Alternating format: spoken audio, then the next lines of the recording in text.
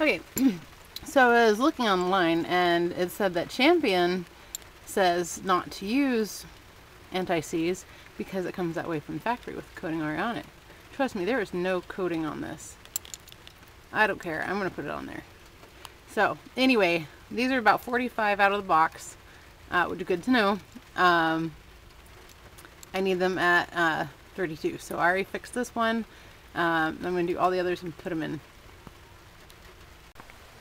Okay, so I gauged the plugs, put in the plugs, I started the car, nada. I did that in the rain.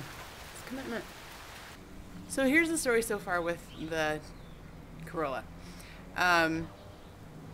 There's no spark.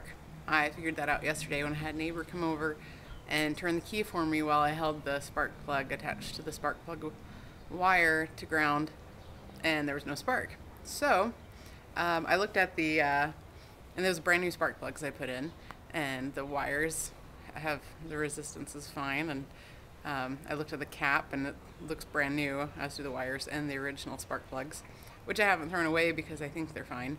And so the next thing is to look at the coil. Well, I didn't know where it was, so I had to do a lot of research because I'm used to looking for the ones that kind of look like ketchup bottles, you know, like the ones you squeeze at diners, you know. But that's kind of what I was looking for, but that's not what it looks like on a Toyota. Let me show you. Let me open up the cap and show you. Well, okay. So everyone says follow the wire that doesn't go to a spark plug. Let's look at that. Here's my cap. And there are 4 wires and 4 spark plugs. So, yeah, yep, nothing there. And there was this kind of weird bump thing, but that's just part of the cap. So I was, you know, I'm looking all over, you know, where's that thing I can check? Is it hidden somewhere? And I know that on a lot of vehicles I've, you know, before I'd seen it, not really known what it was at the time, you know. But anyway, it's under this cap, so I'm going to pop this off. These are 8mm screws. You can use a Phillips or a flathead screwdriver.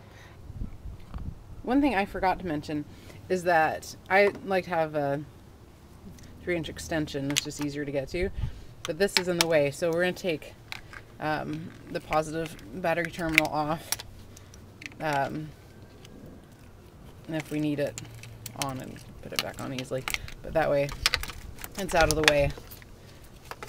Push that down there so it doesn't connect.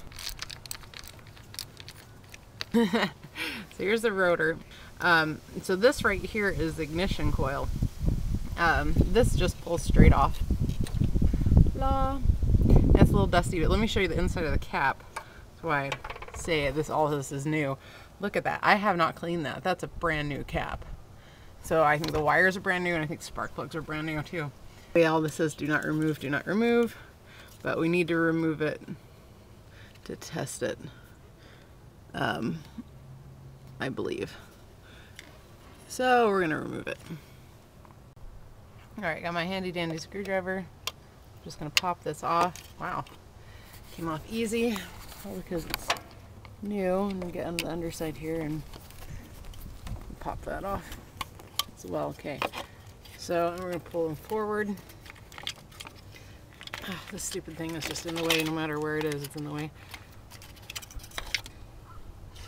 Okay, so I'll set that somewhere, and then let's take a look here.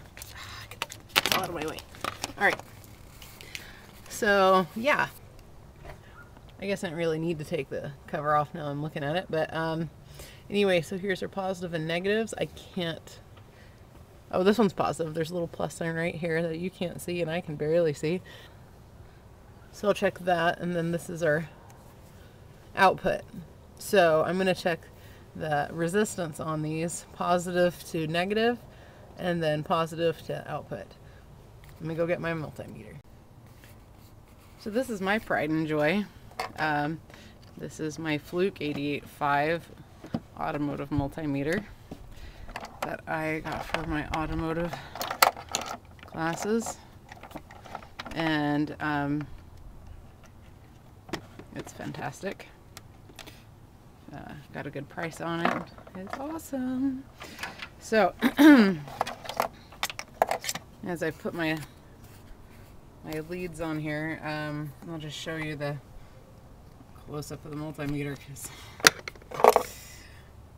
started filming a little too soon. Edit, edit, edit, titles, titles, titles. Alright, so we're going to put it here on ohms. You see the little ohms thing? There's ohms here. Okay, out of limits. That means there's no resistance. There's no connection. So, because these aren't touching. So, but if we touch them, and there we go. Okay, so so it's good. So really super cool thing about this Fluke is it's got a magnetic strap that you can put on so you can not hold it with your hands. So it's awesome. So I changed out and put a clip on here and put it on the positive because that one's going to stay there. So we'll mark this one up to the negative. Excuse me. Alright, so I've got on negative 1.5, 1.6. Okay, and then we'll do it to the output.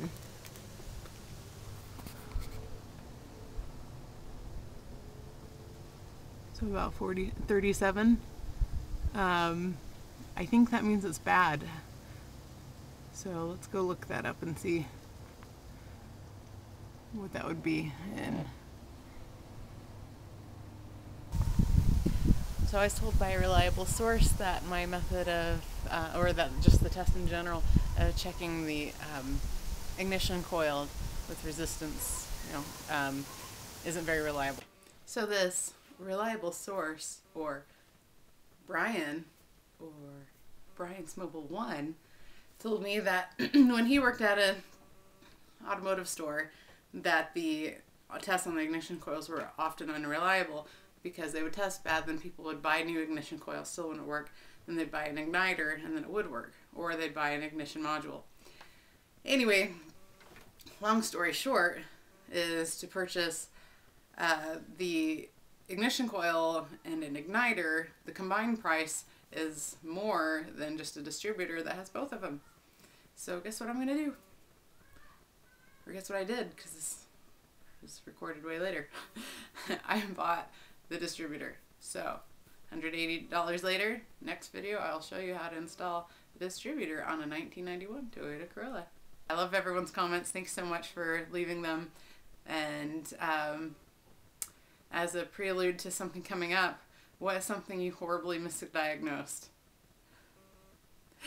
Ooh, mystery. Thanks for watching. Click like, subscribe, share, comment. Alright, thanks so much.